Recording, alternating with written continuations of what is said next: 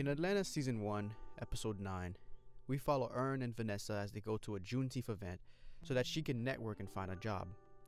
This event is being held by a wealthy interracial couple, a black woman and a white male. This couple is high up there and they have lots of connections. As Ern and Vanessa go through the house, it's almost like going through an African museum. The white husband seems to have an obsession with black culture.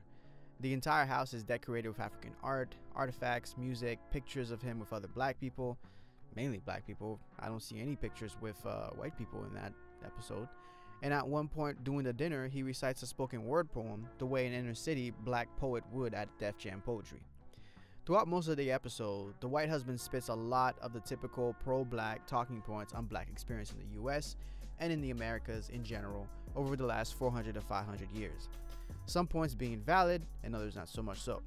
He's likable to a fault and says all the right things and all the right talking points that would make any black person light up. He also has white guilt and seems to cuddle Ern with pity a lot, which is typical white liberal behavior. The episode doesn't just poke fun at white liberalism though. Like good comedy, it makes fun of everybody, because we're all stupid.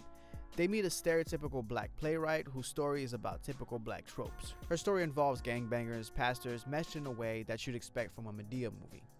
They also meet a reverend who's a complete hypocrite. And this right here is the brilliance of Atlanta, and good writing. Writers, take note. They reveal all the hypocrisy we all know about reverends in the black community without saying a word. The reverend is a tall, bald black man. He speaks with tenacity and strength, but underneath the surface you can tell he's a pretty shallow guy. He keeps talking about money, repeatedly mentions his own megachurch, and compliments Blair, the black lady who invited Vanessa to the event, in a flirty way right in front of his wife, who by the way looks tired and annoyed as she's probably fed up with his self-importance, bullshit, and cheating. The whole event is one big hypocritical jerk-off fuckfest. If anything, it shows you don't have to go to some old rich white lady's party to meet the same typical bullshit. Some of these characteristics are more so characteristics of the rich and not a specific color. Not all rich people, of course, and before capitalists come down my neck, I'm not trying to incite a class war either. Or am I? The episode ends with Ern calling them out on their hypocrisy and how weird the whole party is and ridiculous, and Vanessa and Ern leave. The show makes fun of the extremes and tropes on both sides. White liberalism and its annoying, incessant pity, which doesn't even remove them from their power base the way they say it does, and black people and how we feed into the stereotypes as well by writing these things in our stories, from gang violence, slavery, and other black tropes. It's not bad to write these things in your stories, and it's not bad to care and feel empathy with another race or culture. Obviously, that's a good and necessary thing to create unity and to remind ourselves that we're all just fucking humans at the end. But when you crank it up a lot, it becomes too much and it doesn't achieve the unity you want. It just creates negative stereotypes, imagery, and further division. Think about it this way. A lot of cultures do this, if not all.